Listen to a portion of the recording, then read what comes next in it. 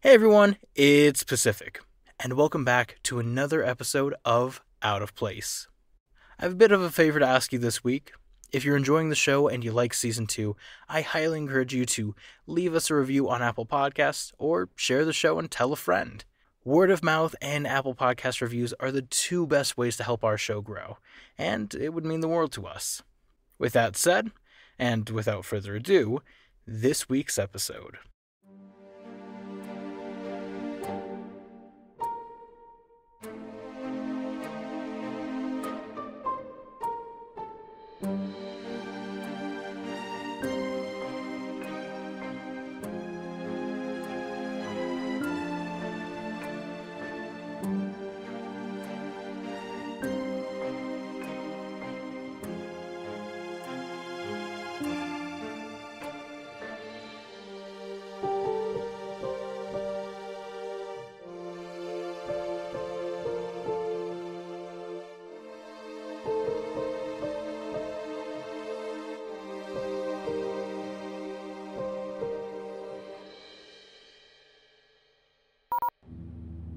The office had a barbecue yesterday evening.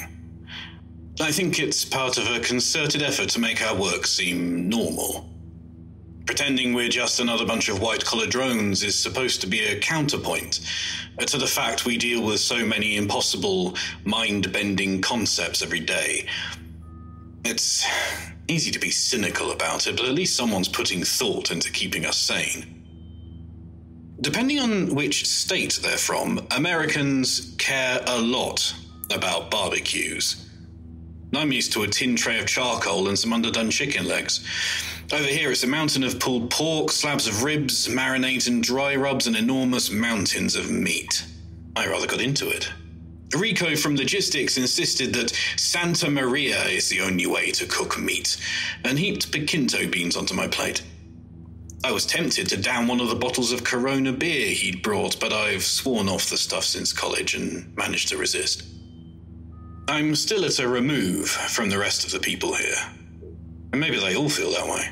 It's difficult to feel a real connection with someone when you've seen the things we have. What do work buddies and bowling trips mean when we know so acutely the world could end at any moment for a reason no one ever anticipated? Or perhaps they're all best friends and whisper amongst themselves about the weird Brit who analyzes the mission data. I should put more effort in, I know, but with the work, there's not much room for anything else in my head. It's not really the destruction of the planet that's a big worry for the project. If that happens, it happens. There isn't much anyone can do about a comet smacking into us or the sun blowing up. It's what happens to society that concerns them. To community. If that falls apart, we might as well all be dead. Humans aren't supposed to exist outside a community. It's something to do with our heads being too big to be born when we're properly mature, so there has to be a tribal group to look after the babies. We're evolved to be social. When society falls apart, we can't function as a species. Alone, we start dying off. I've been thinking about that a great deal. When the last lot of mission data came in, it was almost a relief. The orbital data was from a timeline that showed massive scale destruction, not clustered around population centers as with a nuclear exchange or radiating out from a central impact like an asteroid strike. Instead, it was scattered across the globe, leaving it pocked and cratered like the back wall of a shooting range. In places, the coastlines were impossible to discern, with the ground chewed up and the sea flowing into the wounds. The southern half of Africa was unrecognizable. A new ocean had flowed into a scar running from the Caspian Sea to the Arctic Circle. A new continent of upwelled magma formed a basalt scab in the middle of the Pacific. I ran the visible impact sites through a pattern recognition program, and they look like a random distribution. There's no mystery about how mankind died out this time. It wasn't a social collapse or a new plague. Big rocks fell from the sky, kicked off massive seismic events and choked up the atmosphere. The people who survived the impacts and the firestorms suffocated from the altered air or froze when the dust blocked out the sun. What's more interesting is what the dead population left behind. Where buildings were not leveled, enormous structures survived. Some were massive complexes of concrete bunkers several kilometers across. Others were towers, with a few remaining standing being between 2 and 3 kilometers high. Not just a couple either. The surface of the planet had been covered with them. Fallen towers were easily visible to the orbital probes in numbers that suggested there had been hundreds of them before the catastrophe.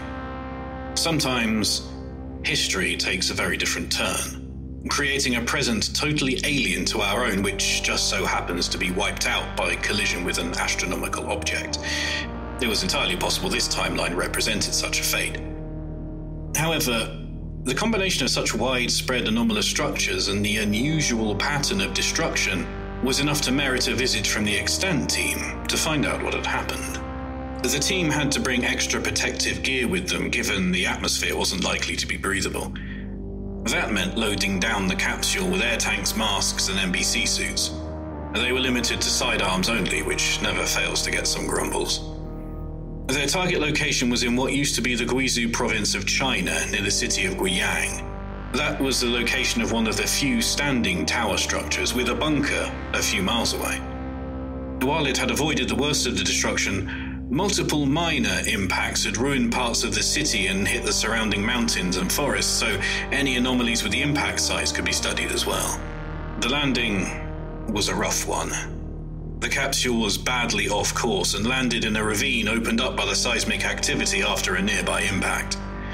It fell about 150 meters and was more than half a kilometer away from the target location.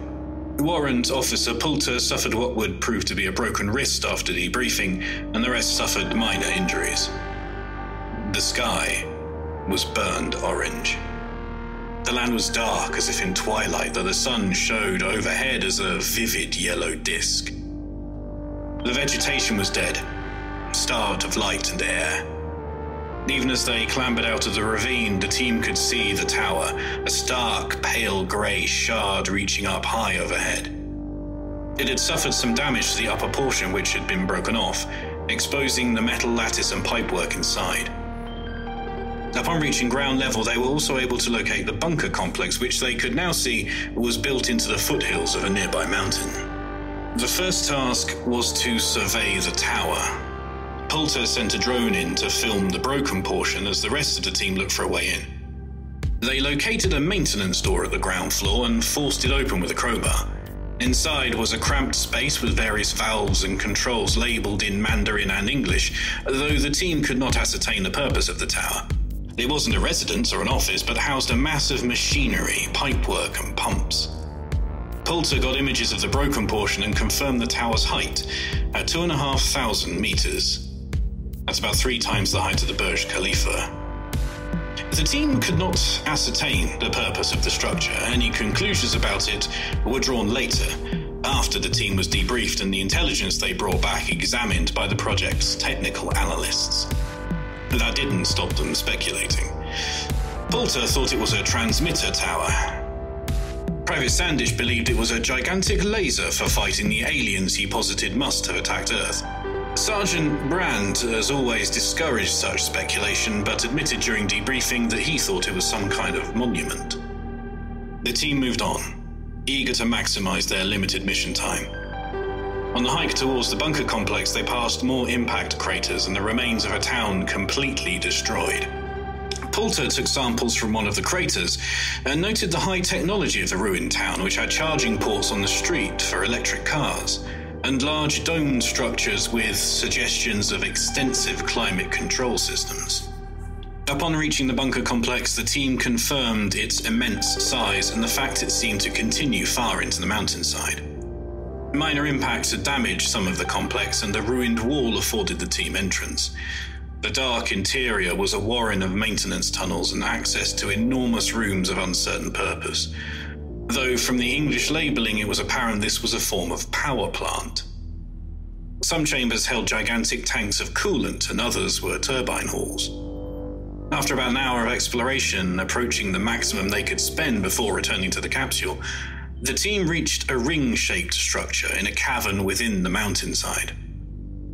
It was 20 meters across and 40 high, suspended by cables in the cavern with pipes and vents around it, suggesting the cavern could be filled with gas. The team observed this through windows of thickened glass in a control center, though none of the computers in the center were functional. The Warrant Officer Poulter took a particular interest in what they saw. I know what I saw. I'm not an expert, but I've seen the plans. No one's ever built one, not a full-size one, but that's what I saw in that mountain. It was a fusion reactor. The ring was a torus where the plasma was formed. I saw the coils for the electromagnetic fields. They must have used it to contain it. I guess the cavern would be filled with gas to insulate it and keep it stable. I got photographs through the windows, but there wasn't a way in to send a drone to find more angles. If we had, I don't know, a week in there, we could get enough data to recreate it. Work out how to solve all the problems, at least. We could build a frickin' fusion generator, the holy grail, clean energy, no fossil fuels, no wars for oil. Sure, I wanted to stay, but the Sarge said the mission time was running out and we only had so much air. I would have cut it a lot finer than we did. I guess that's why he's the Sarge. He kept to the mission parameters and wasn't going to let a punk like me step outside the lines. I can't believe I saw it, though. Working fusion power. It's like a religious person seeing the tomb of Christ. Actual proof it was real. The Sarge got us out of there. Quintero had dropped light sticks so we could find our way out. By that time, it was dark outside, too. The moonlight was orange. Must have been the way the dust in the air filtered the light.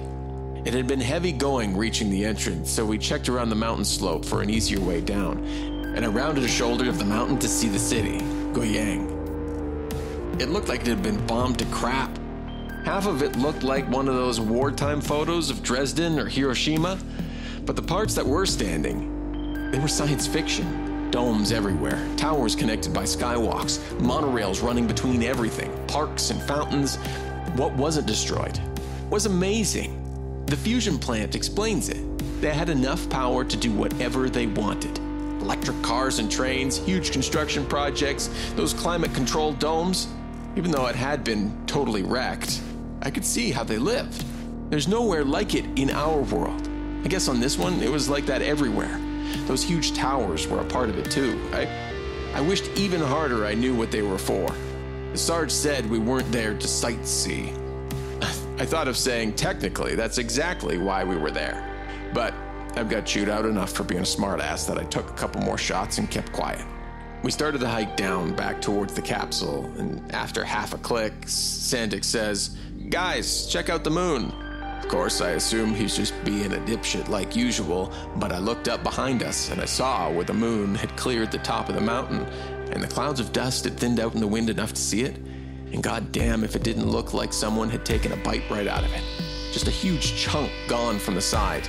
It was yellow thanks to all the crap in the air, but it was definitely the moon. Well, what was left of it anyway. You could actually see a bit of the interior where the piece had been torn away. All those layers, like when you cut through a gobstopper. The surface around the break was cracked and pieces were missing. Even the Sarge stopped and stared at it for a while. Quintero asked what had happened to it, so I told him what I was thinking. That whatever space rock had hit the Earth actually hit the moon first. Broke about 1 billion pieces of it, and it rained down all over the planet. So it got thousands of Hiroshimas going off instead of a single impact. The clouds rolled back in again. Sarge told me to tell him I'd gotten a picture of it, and thankfully I had. It's pretty much automatic now. Whenever I see something weird, I get some shots. By that time, our air was getting low, so we made the rest of the hike down to the ravine where the capsule had ended up. It still bothers me, though. All those things together. The city, the fusion plant, and the moon. The point of diversion from our own world is cracking workable nuclear fusion. I'm sure of that.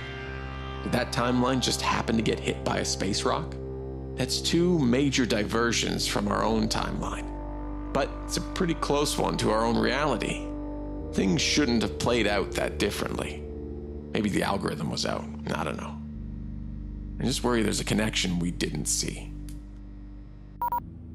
The return was better than the journey out.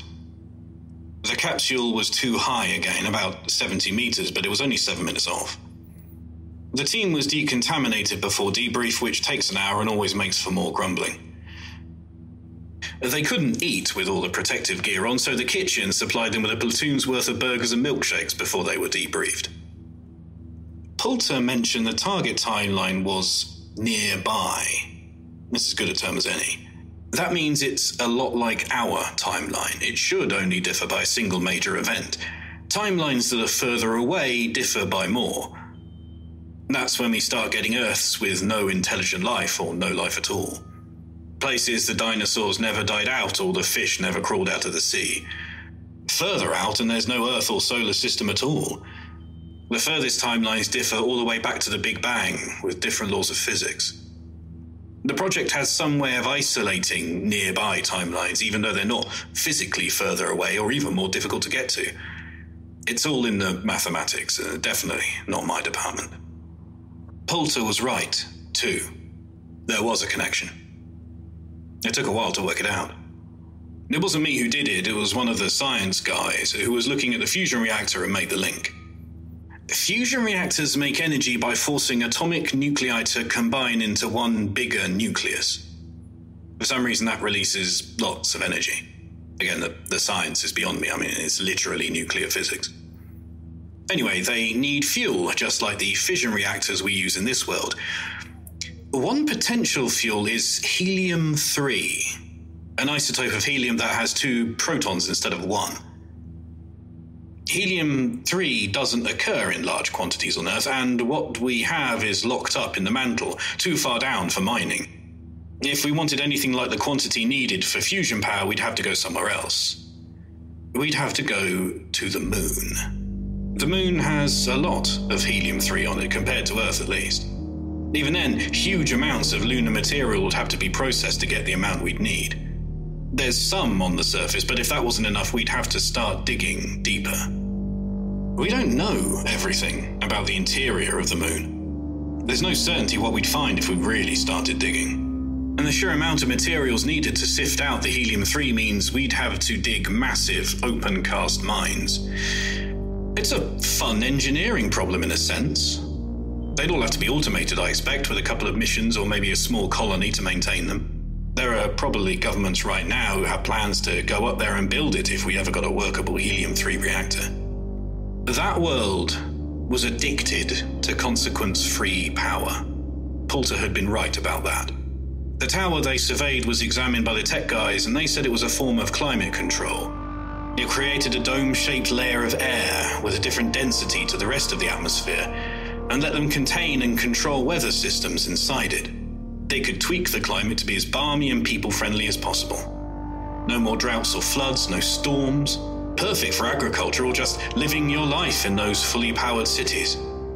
All that took so much electricity, even the fusion reactors were hard-pressed to satisfy it. And the mines on the moon had to dig more and more. What if they dug somewhere they shouldn't? Or too deep? Or just came across some flaw in the moon structure nobody suspected was there, and the moon just broke. Split along a fracture or triggered a quake strong enough to start throwing off chunks of the moon into space. A chain reaction big enough to result in the shattered moon the team saw in the sky over the devastated Earth. There's only one place all that moon rock would go. Earth's gravity would drag it all right towards us and hurl it down like thousands of meteors. The ground broke, the towers fell, the reactors shut down, the air choked up, the temperature fell, and everyone died. What is the project's operations division is getting ready to send a lot of men and equipment somewhere. Ops is the part of the project that makes things happen. They go to timelines and grab things, change things. Even here in the office, we're pretty sure they can go back in time. I wouldn't be surprised if they were going to the timeline the extant team just returned from to grab everything they can from that fusion reactor.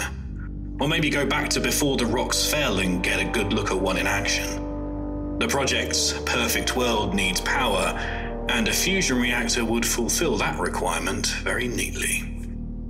I just hope they remember the moon over Guiyang.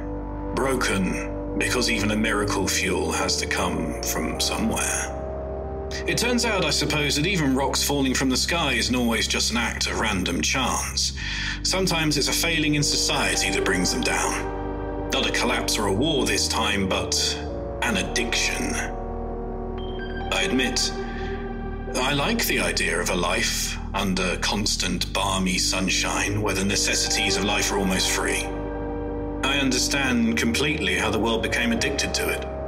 The Extant team has a talent for finding worlds where it was old-fashioned human failings that ended us all, and they just found yet another way for us to do it. I console myself by thinking however we destroy ourselves, I know better. I would never make those mistakes. But I can't kid myself this time. If I had lived in that world, I would have been as guilty as anyone of bringing down the sky.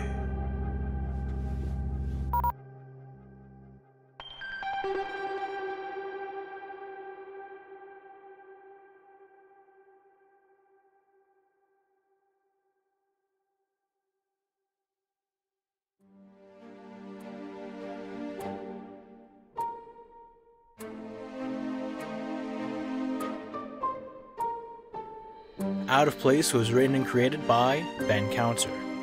Sound design and music was done by Dana Kreisman.